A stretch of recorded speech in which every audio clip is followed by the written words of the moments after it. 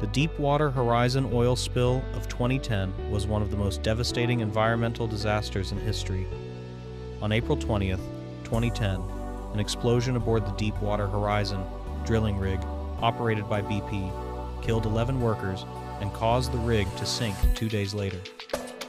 The accident ruptured a well nearly a mile beneath the surface of the Gulf of Mexico, releasing oil uncontrollably for 87 days. An estimated 4.9 million barrels of oil spilled into the ocean, contaminating vast stretches of water and coastline across multiple U.S. states. Marine life suffered immensely, with dolphins, sea turtles, fish, and seabirds exposed to toxic oil. Coastal wetlands, vital for storm protection and wildlife habitats, were severely damaged. Fishing and tourism industries also faced massive economic losses.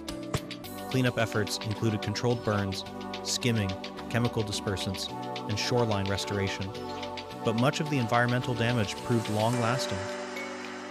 Investigations later revealed serious safety failures, poor risk management, and inadequate oversight. The Deepwater Horizon oil spill became a turning point for offshore drilling regulation. It highlighted the dangers of deepwater oil extraction and reinforced the need for stronger environmental protection, corporate accountability, and industrial safety standards worldwide.